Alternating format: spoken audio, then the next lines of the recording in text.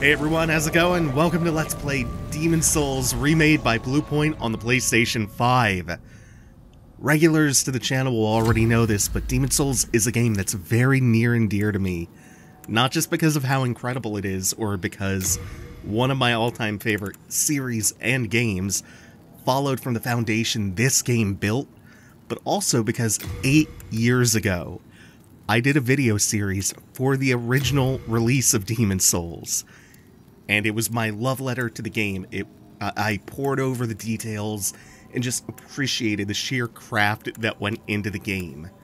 That playthrough blew up, continues to be one of the biggest things on the channel, and I am superlatively grateful that so many people found so much to like about that. And now I get to go on a similar journey again, but all these years later with all these years of experience, and I get to see something that was old as new again. So I hope this playthrough is even better. So that the honorable name of the Order of the Pantsless Knights may live on in posterity. Free yourself from the oppressive shackles of pants. So what is this going to be? This is going to be a full platinum trophy run, including all of the world tendency events, all of the side quests, all of the secrets, so more or less a 100% run through of Demon Souls.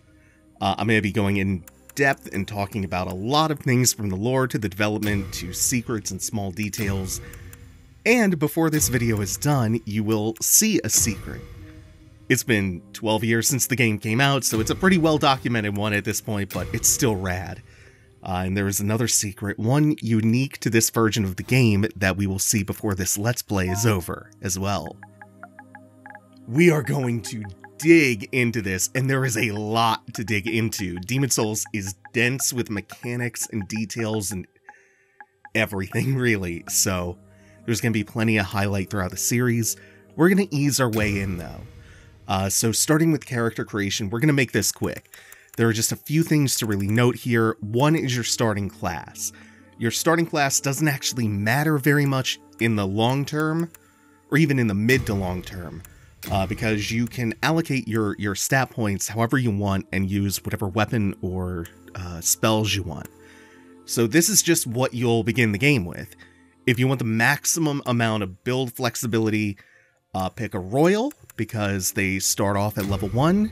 Also pick a royal if you're finding melee combat in this to be too hard, because the royal starts off with some really powerful magic and ways to sustain its mana pool. And then the other thing is the starting gift. It's just a nice little boon that you get to start the game with. Just a kind of helpful item to give you a boost early on. King Alant XII, by channeling the power of souls, brought unprecedented prosperity to his northern kingdom of Boletaria. That is, until the colorless deep fog swept across the land. Boletaria was cut off from the outside world, and those who dared penetrate the deep fog never returned. But Valifax of the royal twin fangs broke free from the fog and told the world of Boletaria's plight.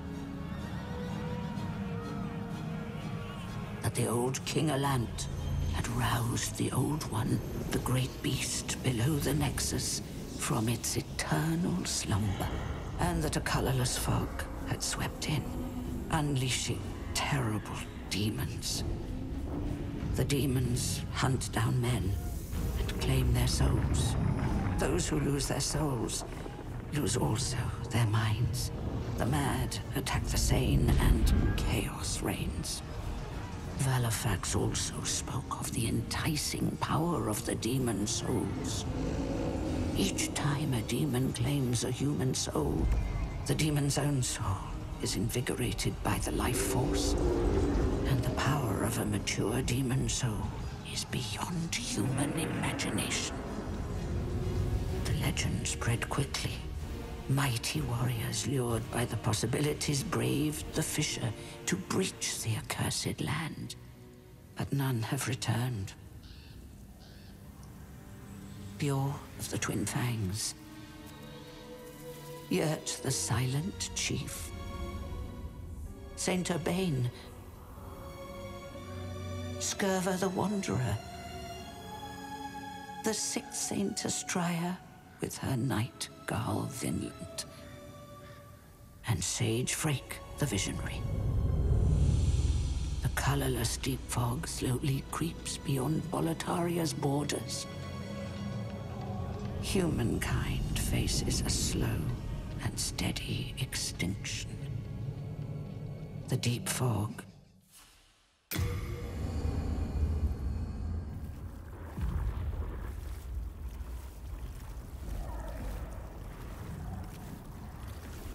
Brave soul who fears not death. I shall guide you to the fissure.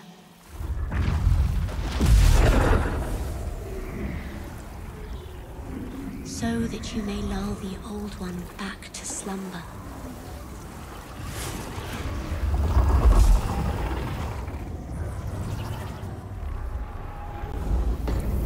Finally we are in there. Oh, and it's gorgeous.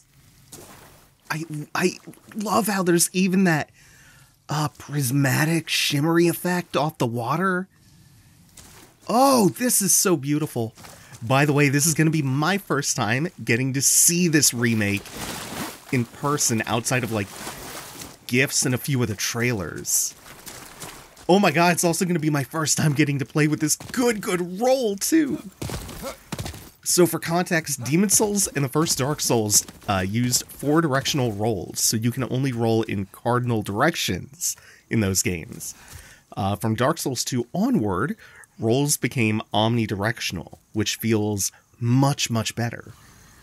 Demon Souls didn't have them, the remake does. So as for basics, this uses what at the time was a novel control scheme. So you lock onto an enemy, you can roll around to dodge, your dodge has iframes. R1 and R2 are for light and heavy attacks, respectively, and then L1 to block, L2 to parry. And all of this is tied to that green gauge in the top left. That is your stamina. If you run out of stamina, you're going to be extremely vulnerable. So a large part of the game is about managing that while fighting. Each of these things has a lot more depth that we'll go into as we go along. That's a good starting point, though. Also, for example, this game uses this moment to teach you about blocking. Well, look at that. Since I mentioned parrying earlier, I tried to parry, but mistimed it. But I didn't take much damage. In fact, I took almost the same amount of damage as if I had just blocked it. Ooh, that's a really nice way to start us off. So yeah, if you mistime a parry, it actually acts as a partial block as long as the shield makes contact with the attack. So it mitigates some of the risk inherent to parrying. You aren't completely screwed if you mistime something that otherwise has a fairly precise timing window to it.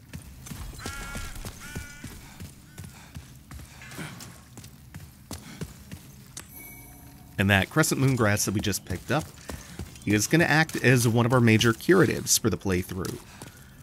Different denominations of grass all have more and more potent healing properties. And I also regret to inform you that Bluepoint has made the grass heavy. Oh my god, I'm enjoying these vistas so much. Oh wait, hold on. So, hold circle to vault over railings while pressing forward. This is such an odd little quirk of Demon Souls. Because you see, Dark Souls 1 had a really wonky jump that required you to start sprinting, and then you would tap the sprint button again mid-sprint. And it wasn't great, and it didn't improve that much over the course of the series, or even Bloodborne. They eventually added an alternate button that you could hit to trigger the jump, but it's still not great. And then in Sekiro, they just finally gave you a jump button.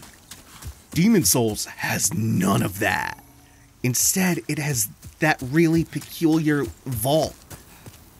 which is, it only works on extremely, extremely specific ledges. There are so few of them in the game that you could be forgiven for playing through it and forgetting that that mechanic exists. I can't believe how good this looks. Like, it's the lighting more than anything. And the fact that, oh my god, it's Demon Souls and it's running at 60 FPS. And it looks good. And now we're going to see another cool little quirk of the tutorial area. So this is the point in the game where, the point in the tutorial where they want to teach you about parrying. And you know something that makes it even easier to learn parrying? The fact that you can't die in the tutorial. So you can just sit here and practice your parries and get that timing right down into the bones of your digits for as long as you want. Also, that's a really, really nice animation. I saw a few of the new parry animations they added, and I wasn't sure if I was gonna like it. But, ooh, it feels quite good. Shit, this lighting... Oh, this lighting is gorgeous. Demon Souls is never what I would have considered a very pretty game. But now, look at it. The glow-up of it. Oh, right, we also have a weapon that we can equip in our left hand and switch to on the fly. This is our dagger. This is the last time we're going to see that dagger. Dagger heavy. It didn't set me over the weight threshold I'm trying to meet, but I have no point for it. I have no use for it. We do not equip the useless things.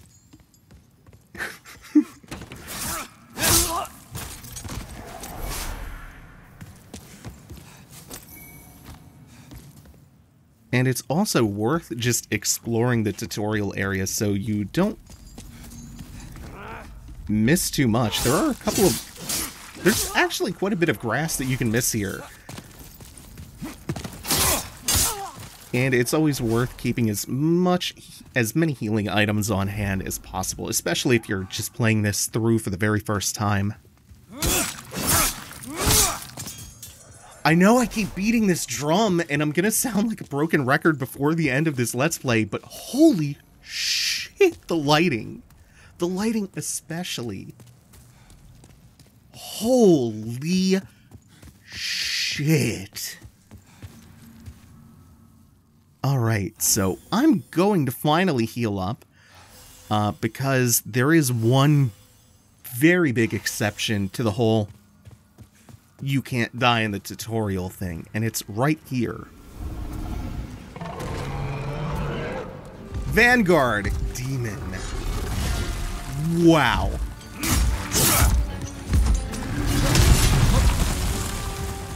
Lighting, lighting, lighting. I would wager that most people fight Vanguard Demon for the very first time and think, oh, I'm supposed to die here. Because he two-shots you really easily, and he doesn't take that much damage from your puny start-of-the-game weapon. He is designed to kill you.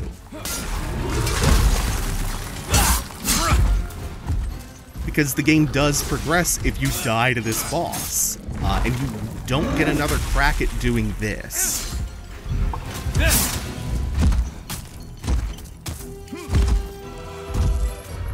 But, as you can see, despite the fact that he can two-shot you really easily, he's very beatable.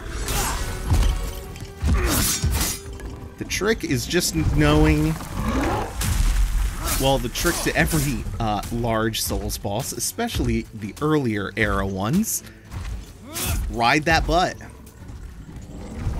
Find yourself a slice of cake and attach yourself to it.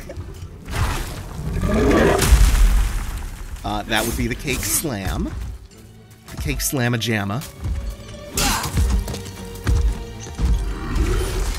Because his turning radius is just so low that it's difficult for him to keep up with you, and all of his attacks, they mostly cover like a 180-degree radius in front of him with a little bit of reach behind.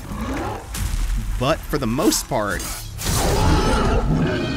that butt is where you want to be.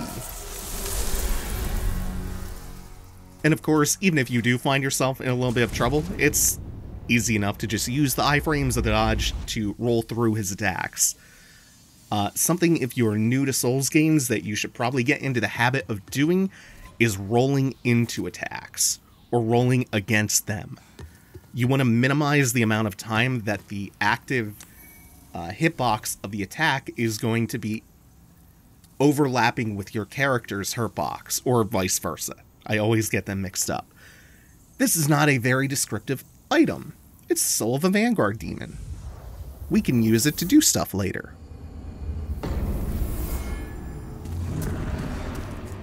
Rolling backwards tends to get you hit more often than not, and this Unknown Egress is our reward for beating the boss who guards the tutorial.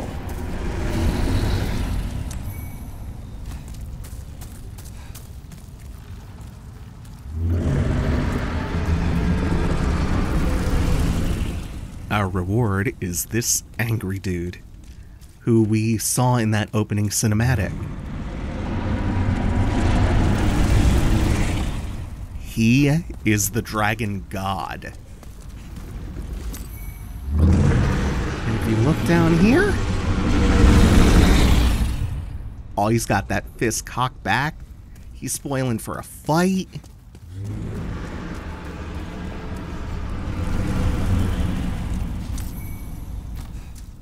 But look at all the stuff that we're getting. Oh wait, I think I know who this... I never noticed this before. I think I know who that is. Oh, cool. I definitely have never noticed that before. There are going to be so many new details I pick up on in this playthrough. Just the sheer fidelity of how this game looks. Go back and look at Demon Souls running at 20 FPS and still being a little bit fugly. Whew. We have come a long way. Alright. Let's give the Dragon God a fight.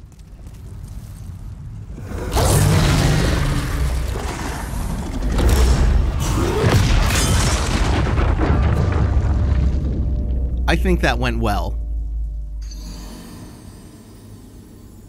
So unlike the Vanguard Demon, there is no getting past Dragon God. Soul of the lost withdrawn from its vessel. Let strength be granted so the world might be mended. Soul of the lost withdrawn from its vessel. Let strength be granted so the world might be mended. So the world might be mended.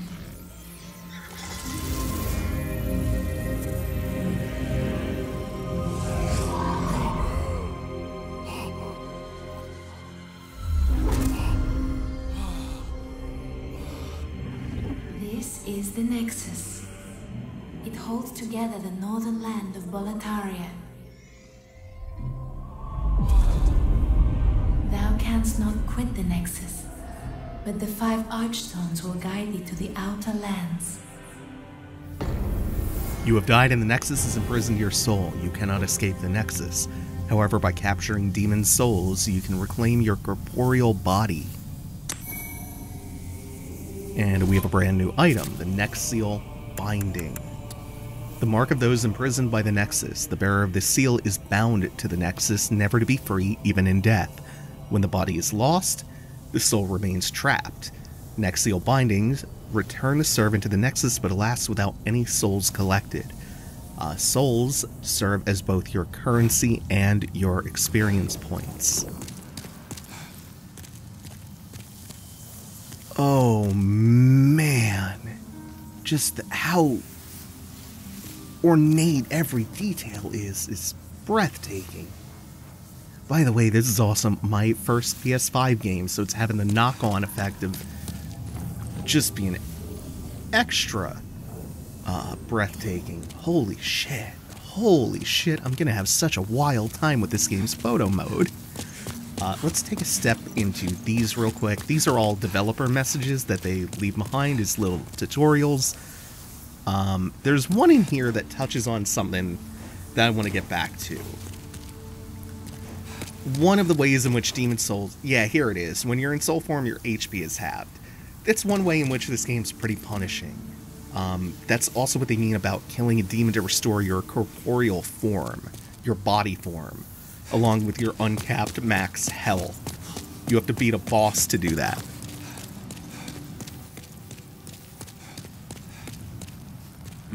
You new here? Are you here for my services? The name's Baldwin. I'm just an ordinary blacksmith. It's simple. Just bring me all the souls you can. In trade, I'll give you weapons, or forge the ones you already have. With your souls, I can eke out a living. And with my weapons, you can go on living. Not a bad deal, eh?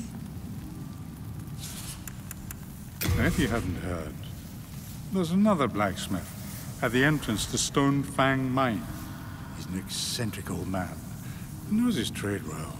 He's the only sane one left in a town of soul-starved men. If you do meet him, no, forget it.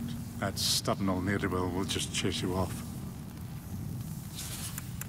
There aren't enough smithing tools in this temple to handle all the work. Only certain ores can be used to forge weapons, but you'll just have to make do. And be thankful that I can do anything for you at all in this forsaken place. And be thankful that I can do anything. No interest, eh? Alright, so that's Baldwin the Blacksmith. I think his long function's here. pretty straightforward. Let's talk to everyone's favorite character. I'm Stockpile Thomas. When the Scourge came, I didn't know what hit me. When I came to, I found myself here in this Nexus. My wife and daughter fell victim to the demons. But I would be worthless in battle. At the very least, I hope to lend my assistance to you brave slayers of demons. I would be happy to lighten your load and look after any excess baggage.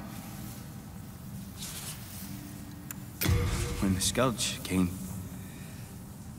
I abandoned my wife and daughter and fled like a coward.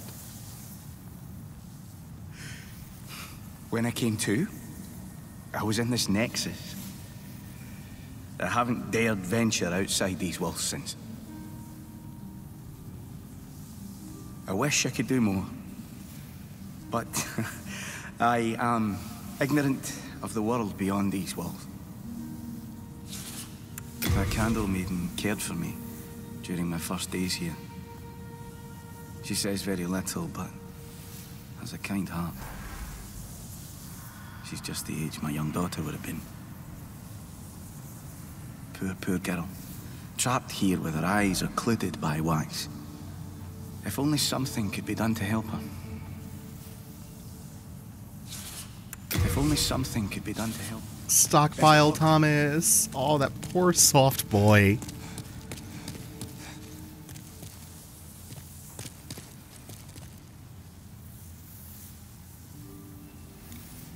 Goddamn. Oh my, how has this happened?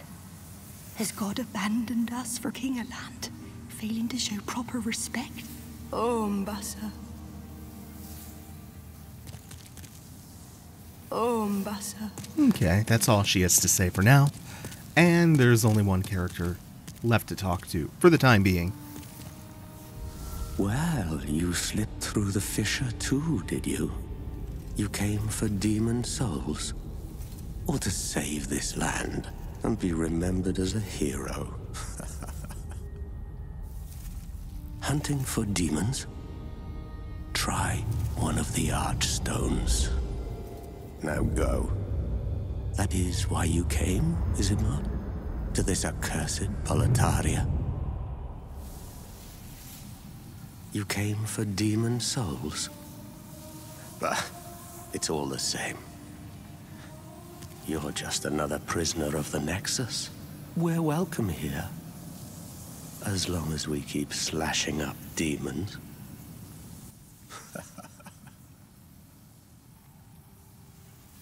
You came for demons? So for the time being, the Nexus is actually pretty barren, and parts of it are locked off to us still. So we're going to take the crestfallen Blue Phantom's advice and head into the first level of Boletaria Castle.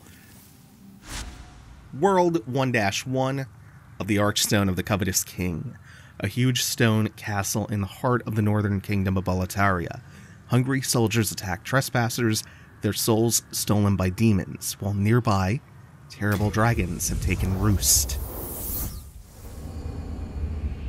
By the way, the crestfallen Blue Phantom is a recurring thing in From games, like some other people and things that we'll come across.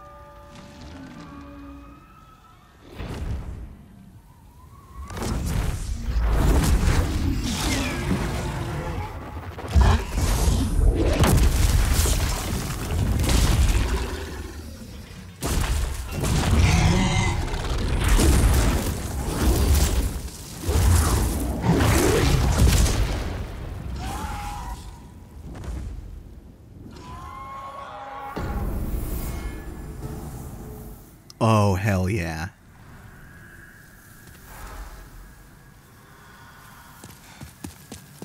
The scope and the grandeur of this really hits now. Oh my god. I'm so impressed by the job that Bluepoint has done.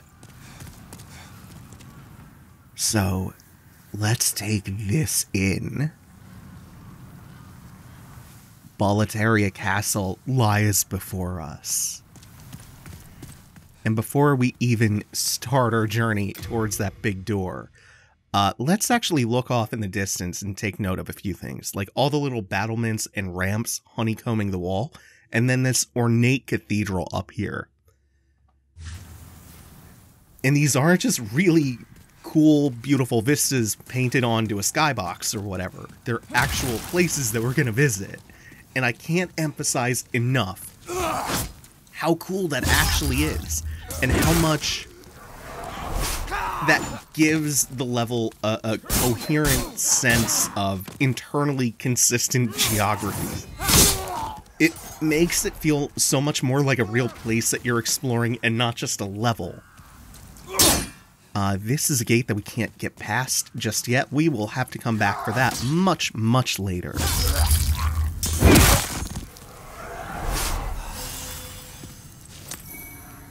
The levels in this game are designed with so much care and attention. And even though we can't get past the gate, we can kind of peer down to what lies beyond it. Those are the execution grounds. And again, since this is basically a 100%, we will be going back for that. No doubt at all.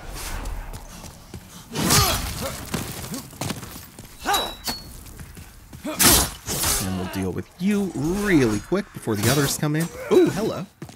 I got caught by the flailing attack, which is historically the most dangerous thing that these grunt level enemies do. They are not dangerous until they start whipping their arms around wildly.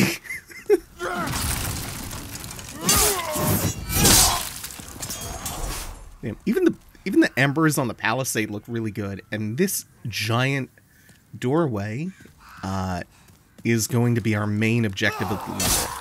The boss is just behind there, teasing you right from the beginning. And there's clearly something on the other side of that gate. Again, nothing that we can really interact with yet. Oh, I got unlucky. Not only did neither of them drop their dumb asses into the pit, as their AI is wont to do, they both hit me with the plunging attack. Damn. I rushed up to the platform because I figured it was easier to deal with the arrow guy first. Now, this is very clearly a death pit. However, if we look far enough down into the pit, we can clearly see that there are things that you can obtain down here. It is a place that is accessible. Yeah, good message. Bad time for falling down. There are two genres of message that show up by that pit. Helpful ones, and ones that I like. Because, come on. You come up to the pit and you think, you know, this seems too obvious. The video game thing to do would be to hide a secret down here. And then you have people egging that on by leaving messages that say, try jumping. And it's the best. Because you jump in the pit and you die. And I think that's one that's a very Demon Souls experience, is being trolled by messages left at another time in another place by another player. It's just a rite of passage.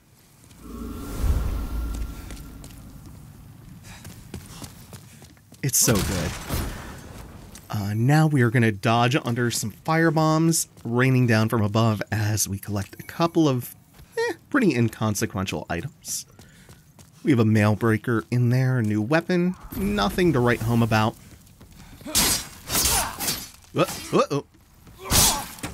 That is something else that you have to watch out for in Demon Souls if you fight in tight spaces. Your weapon is very... almost got caught by you. It's very prone to glancing off of walls. Hello? He tried to lead me. That's pretty advanced for their AI. I can't say enough bad things about how dumb the 1-1 enemies usually are. They're feeling a little bit spicy today. So we're going through this bit really quickly. We'll take a pause and take the surroundings in just a moment. I just want to make sure I'm out of danger first and that we have all this cleared. We're going to be doubling back for a few things anyway. Like this. We saw it before, couldn't get up to it. Now we're over it and still can't do anything, but...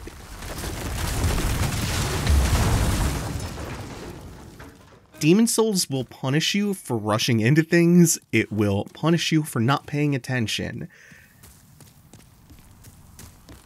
It will punish you for bad situational awareness. Always keep an eye out for ambushes and traps. We've already run into a few attempts that should tell you everything you need to know.